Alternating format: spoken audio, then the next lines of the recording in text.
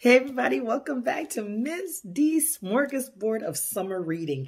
Today's book, isn't this cover beautiful?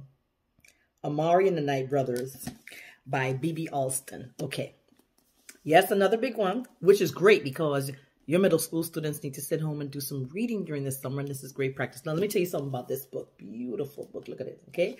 So, Amari's brother goes missing, and she's like, I don't know where he is. I don't know what happened. And he's one of those kids that's very intelligent. He has got scholarships to these different Ivy League schools, and one day he just turns up missing. So she goes in his room, and she finds this suitcase, and the suitcase zips her off to a magical world. Okay, so now it goes from just being a completely realistic environment into a completely realistic fiction environment, dealing with, magical creatures and things like that. It is such a great and entertaining read.